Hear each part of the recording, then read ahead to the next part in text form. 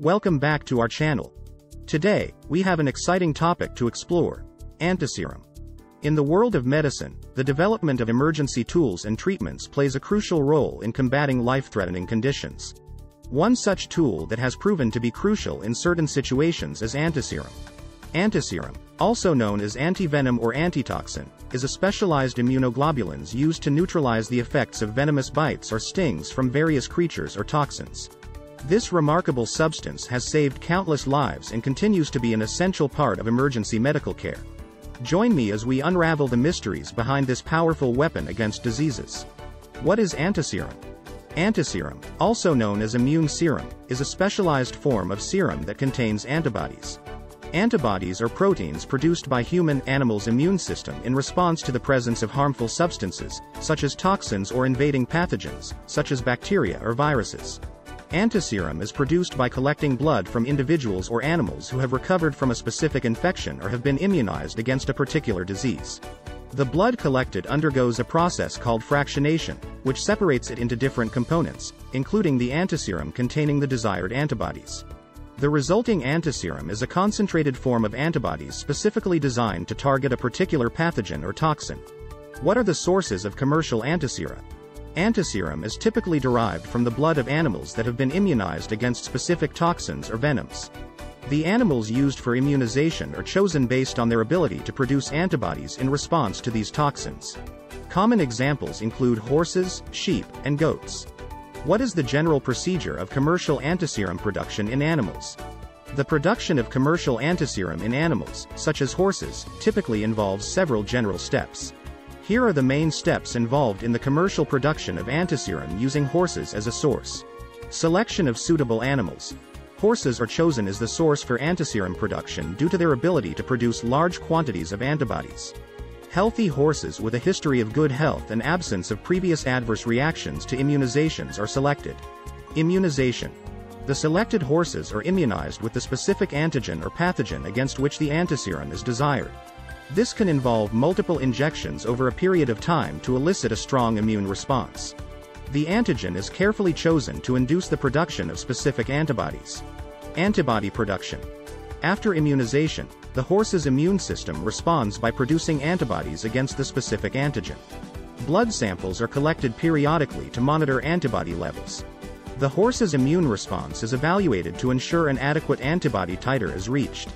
Blood collection.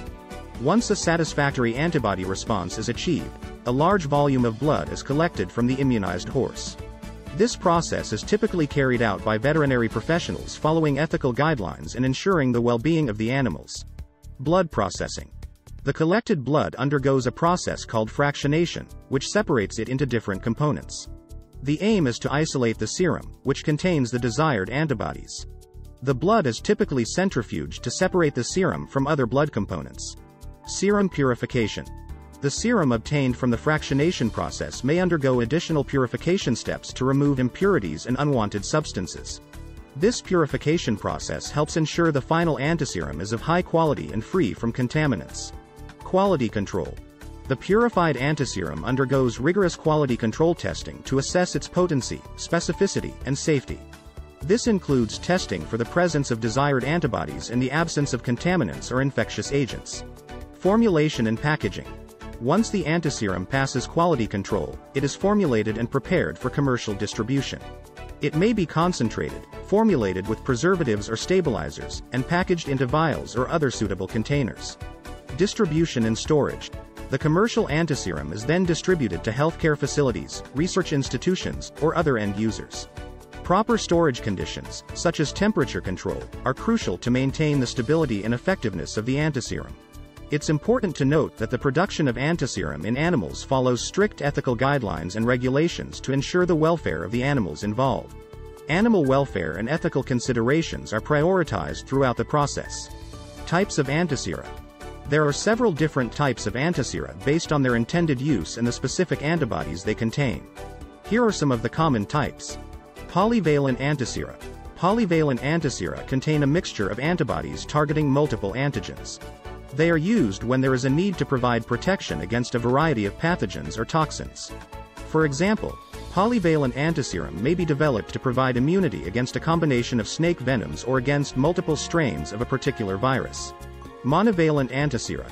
Monovalent antisera contain antibodies that target a specific antigen or a specific strain of a pathogen.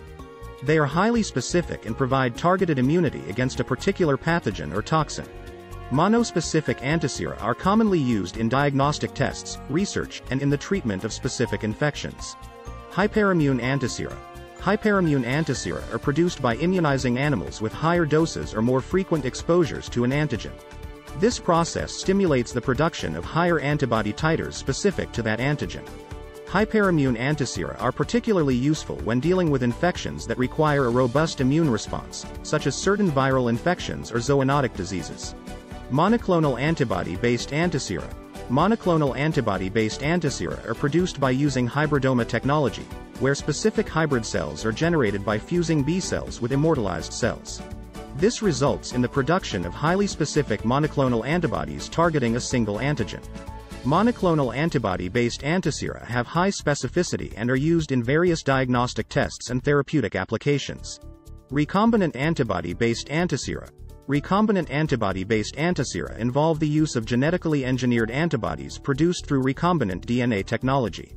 These antibodies can be designed to have specific properties, such as increased affinity or enhanced stability. Recombinant antibody-based antisera offer greater control over antibody production and can be used in various diagnostic, therapeutic, and research applications. What are the uses of antiserum? Antiserum has various important uses in the field of research, health, and diagnostics. Here are some of its key applications. Treatment of snake bites. Antiserum is widely used in the treatment of snake bites. Snake venom contains toxins that can cause severe damage to tissues and organs.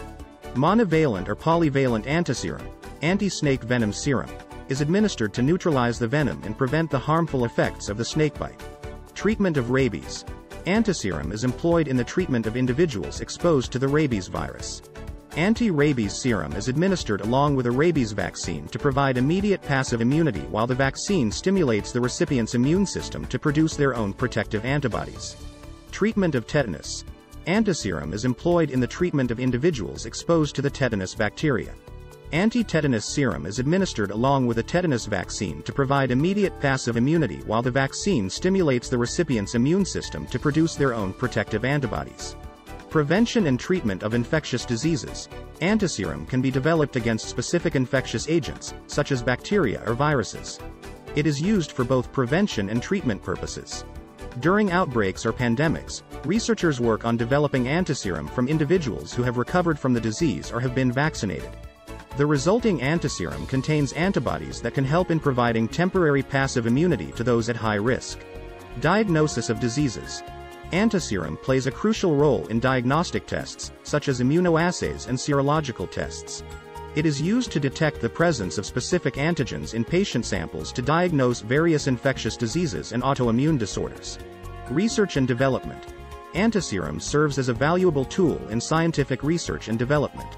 It enables researchers to study the interactions between antigens and antibodies, investigate immune responses, and develop new therapies and diagnostic methods. Veterinary applications. Antiserum is not limited to human use, it is also used in veterinary medicine. It can be employed in the prevention and treatment of infectious diseases in animals, particularly in cases where specific vaccines are not available or are not effective. Potential risk or side effect of antiserum. While antiserum is a valuable and life-saving treatment, it is important to be aware of potential risks and side effects associated with its use. Here are some considerations. Allergic reactions. Allergic reactions are one of the main concerns when administering antiserum. Although rare, some individuals may develop an allergic response to the animal proteins present in the antiserum.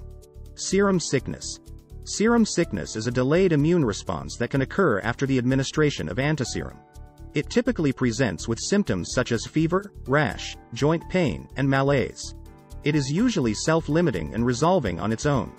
Sensitization.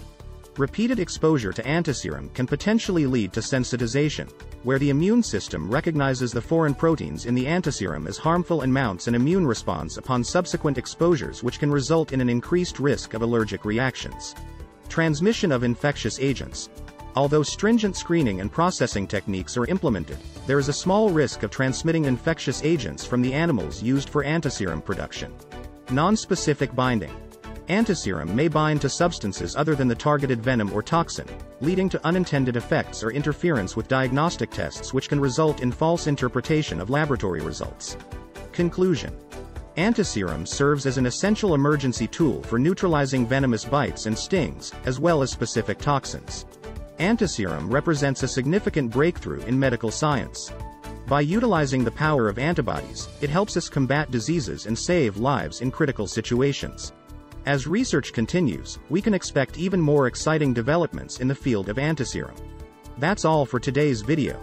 If you found this information helpful, make sure to hit the like button and subscribe to our channel for more fascinating content.